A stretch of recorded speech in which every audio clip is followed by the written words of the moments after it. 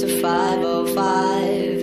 If it's a 7-hour flight or a 45-minute drive, in my imagination you're waiting, lying on your side, with your hands between your thighs.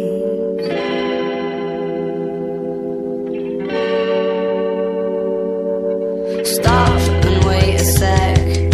When you look at me like that, my darling, what did you expect? I'd probably still adore you with your hands around my neck, or I did last time I checked.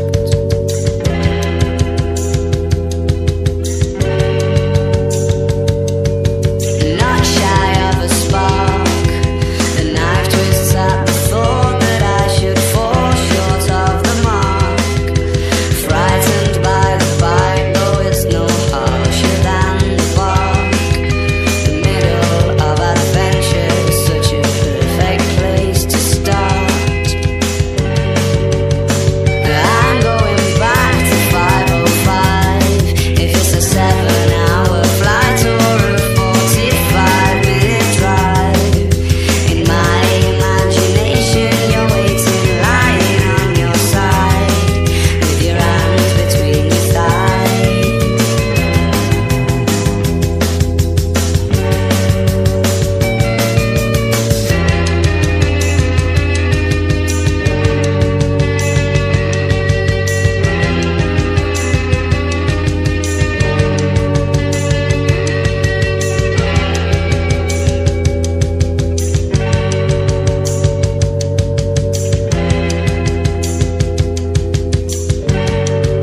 But I crumble completely when you cry.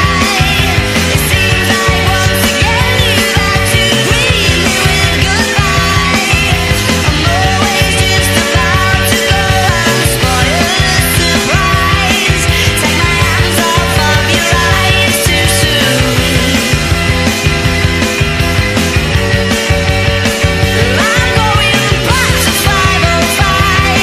If it's a 7-hour flight or a 45-minute drive, in my imagination you're waiting, lying on your side, with your arms between your thighs and a smile.